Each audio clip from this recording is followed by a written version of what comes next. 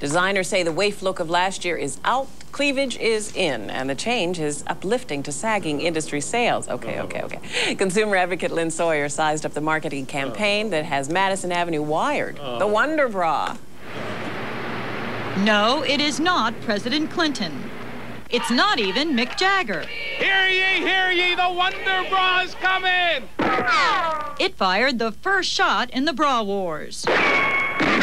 Superior by design and engineering. I have been converted. I have to burn the others. And that's just what manufacturers are banking on. The cleavage enhancer bras are padding the pockets of retailers all over the world at $26 each. Women in Great Britain are buying them at a rate of 20,000 bras a week. When introduced in this country, the foundation sold out in hours. The design is different.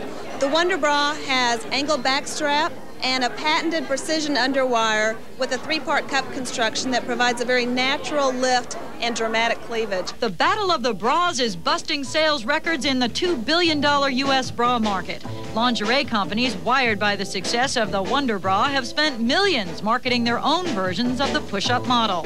Some estimate Sara Lee alone is spending $10 million on its national ad campaign. It's really worth it. It's a tremendous marketing blitz, and they really needed to do something like this because the bra industry, even though it's a billion-dollar industry, $2.6 billion, it's somewhat been stagnant. So something like this is doing tremendous things for that particular industry. The hype has produced results. Amused crowds of women and men took in the noontime extravaganza.